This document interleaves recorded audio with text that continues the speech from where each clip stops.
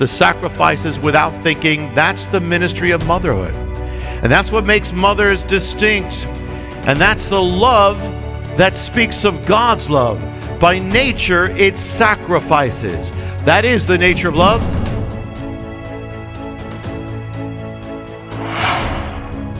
In the House of Representatives, under new management, the Equality Act was approved to go forward for a vote.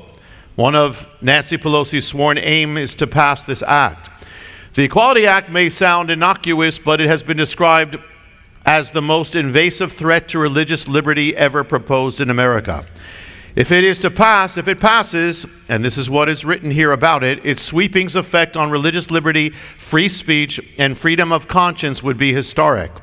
It basically will enshrine into federal law the erasing of all distinction of gender. It will elevate sexual orientation or LGBT causes over and against religious liberty and biblical faith. In fact, it specifically stipulates that the Religious Freedom Restoration Act cannot be appealed to anymore by businesses, educational institutions, religious institutions, and individuals. Those who follow the Bible and thus who cannot agree with such things as the erasing of gender, same-sex marriage will be equated with racists and bigots, and will lose every legal fight they enter. In public schools, parents will be forced to have their children educated against the Bible or against their faith. The, quote, war over bathrooms will be over. In the United States, a recent study found that 40% of those in prison, actually United Kingdom, 40% of those in prison identifying as transgender are registered sex offenders. This is saying now that one of any sex will have the right to go anywhere one wants, such as men entering women's bathrooms, women's showers, competing in women's sports, which is lunacy. Any religious organization working to provide homes for orphans or foster children will be cut off from government support if they do not agree with these things. All doctors will be forced to immediately start transitioning any child who says they really want to be the other sex. The war of wedding cakes over, wedding photographers over, all others along these lines, all things will be over. Believers will be forced to endorse homosexuality and same-sex marriage, or go against their conscience, or go out of business, wherever it affects that. Parents will lose their rights not only at school but at home. If a child says, I want to be of the opposite sex, that parent, if they do not start biologically or medically trying to change that child, they will run the risk of having their children taken away from them. That is not just talk. It's already happened. A father and mother said they wanted to provide counseling for their child who wanted to be of the opposite sex. The state removed the child from their parents. This year, a public school in Australia stopped celebrating Mother's Day. They renamed it Appreciation Day. Apparently, the word mother is too offensive now. The principal of the school stated, "We no longer subscribe to a binary world." Binary, too.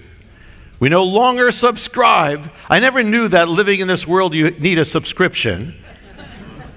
We no longer subscribe to a binary world. Well, it's a good thing that your parents did, or you wouldn't exist to make statements that made no sense.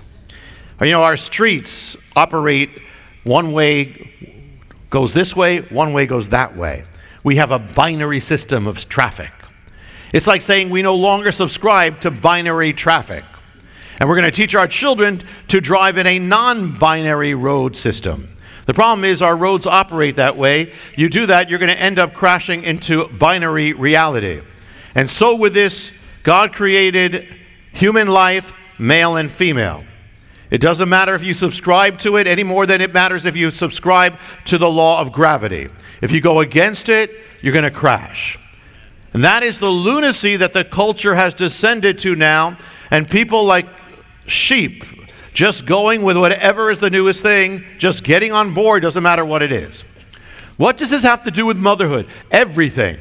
See, the culture warring against God wars against the creation. Thus it wars against gender because it's created. If you wage a war against gender, you're going to wage a war against motherhood, fatherhood, marriage, family, because motherhood requires gender. And that gender requires a distinction. And that distinction is linked to different purposes. Mothers are distinct, and the ministry of motherhood is distinct.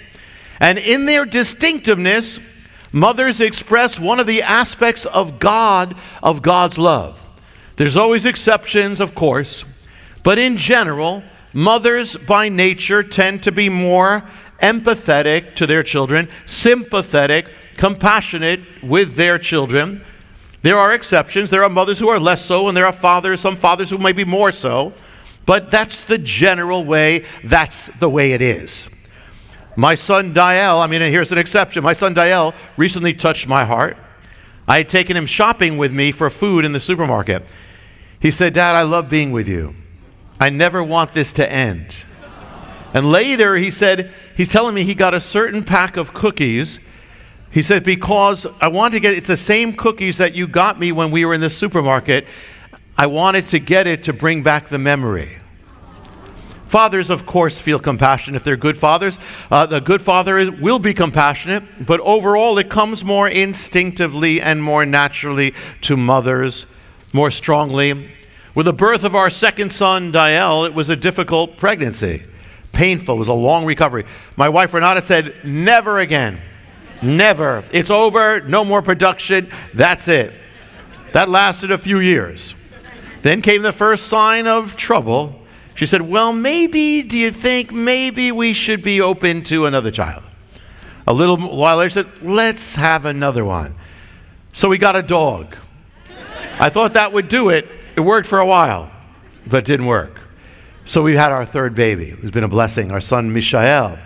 When I look at what Renata had to go through physically, the pregnancy, the operation, the pain, the recovery, and then what she puts into the care of Mishael, the lack of sleep, the getting up at all hours, the sacrifices without thinking, that's the ministry of motherhood.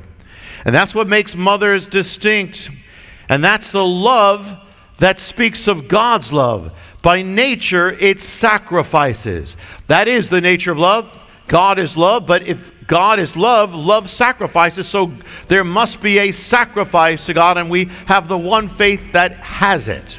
Our faith is centered on the love of God, centered on the sacrifice of God. But we see a shadow of that in motherhood. Sacrificial love, unconditional love, radical love. And we celebrate that. We give thanks for motherhood. This is Jonathan Cahn. Thanks for watching. The Josiah Manifesto and all my books you can get anywhere, Amazon, wherever books are sold. Shalom.